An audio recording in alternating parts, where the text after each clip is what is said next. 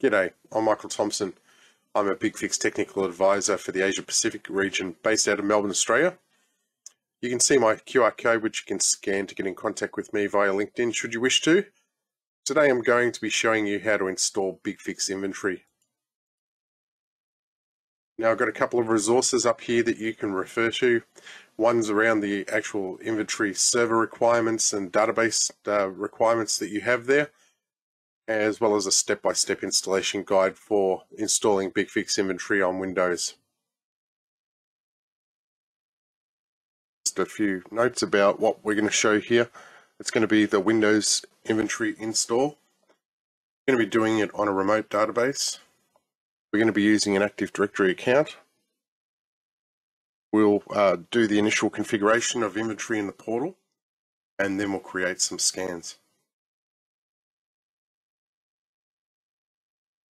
So we'll start with just a few prerequisite tasks here just to make sure everything's set up. We want to use an account that's got access to our database as well as having local admin rights. Now I have across to my Active Directory server here. I'm going to be using this service account that I have.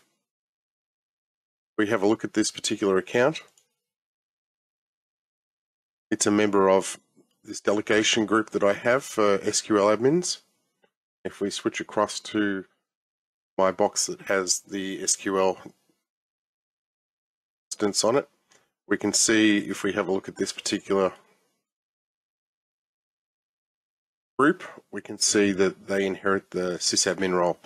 So the account that I'm going to use will have sysadmin rights.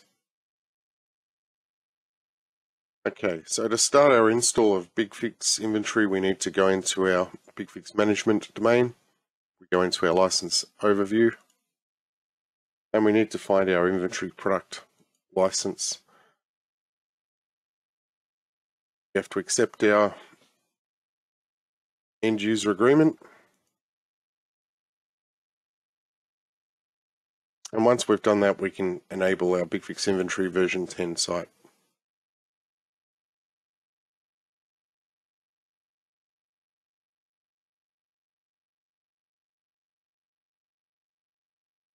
Now, we will have to wait for our inventory site to gather its content. Currently it's version 0.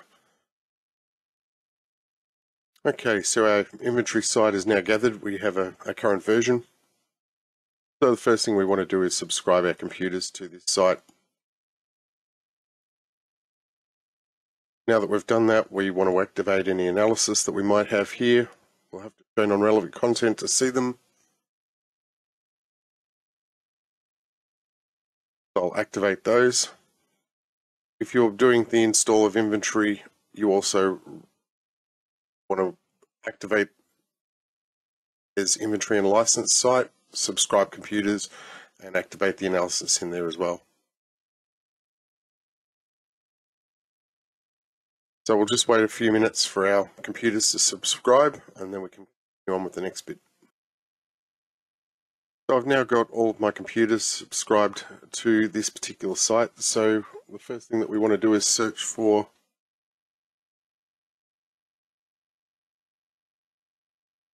download BigFix Inventory version 10. And this is the installation file that we can use to install BigFix Inventory on either Linux or Windows, but in this demonstration we're doing Windows. So I'm going to take action here, and this BF Apps server is where I'm going to install inventory.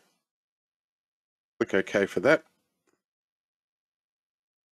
Okay, so our download's completed, so we can switch across to our box that we're going to do install on. So if we bring up our File Explorer, and we go into our C drive, Program Files x86, BigFix Enterprise, BES installers, there's our BFI installer. Now, usually, try and extract here, you might not have permissions. You need to copy this somewhere else. Some folder here.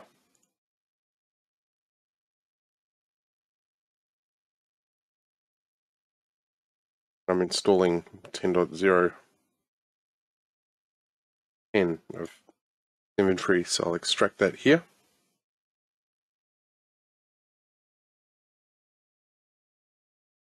And what we can do is run our setup server windows.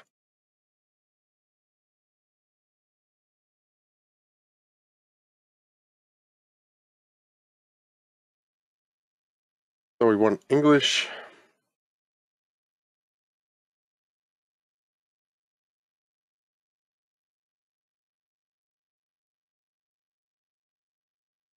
Next. Accept the terms. Next. We'll accept the default location to install it in. Default port. Now here, specifying a service account, we do want to run this as a service account because we've got a remote database. Now, in this instance, we need to make sure that we've got the login as a service right. So I think the easiest way to do this is to bring up our services. So the easiest way to give login as a service right, I think, is to find an existing service here, go into properties, go login, and just change this to the actual account that we want to use. And when we click apply, grants that right as that user. We could go in through the group policy, the local policy editor, but it's easier to do it this way, and then just change that back to local system. So we haven't actually changed anything, we just granted the right. So what we can do now is come to our installer, put in other account, put in the details of that service account,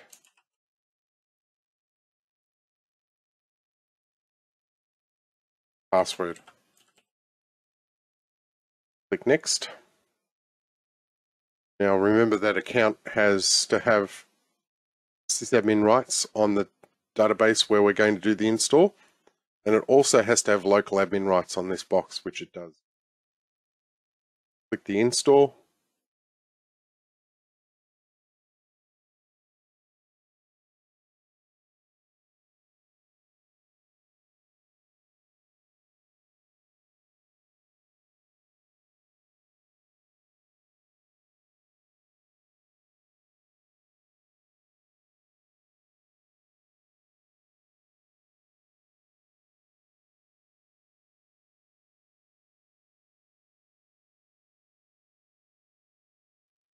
And that's it, we've installed our BigFix Inventory server.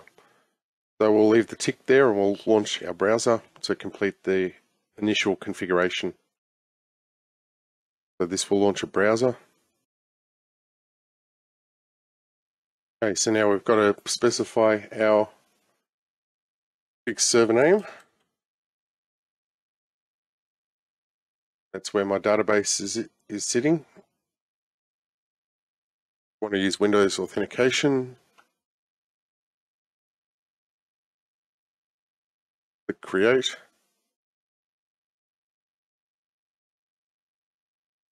Switch across to our BigFix server. Here it is.